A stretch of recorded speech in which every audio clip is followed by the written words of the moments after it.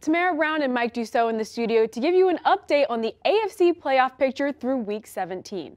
Mike, there's a lot of uncertainty with the upcoming Patriots game between the Buffalo Bills and the New England Patriots, but give us the cliff notes of the playoff situation as it stands today. What we do know at this point is that the Patriots are scheduled to play the Bills on Sunday, and it's actually quite simple, pretty simple scenario for the Patriots. If they win, they will clinch this 7th seed. Now, there is some uncertainty. They could still get in. If they lose, I think we'll have to go to the second page to break that down with all the different permutations that need to happen here. So here it is, winning in. But now, what do we need? 3 different games to go the right way. That all starts on Saturday night. Jacksonville, Tennessee. We need a win from Jacksonville to get into the playoffs, win the AFC South.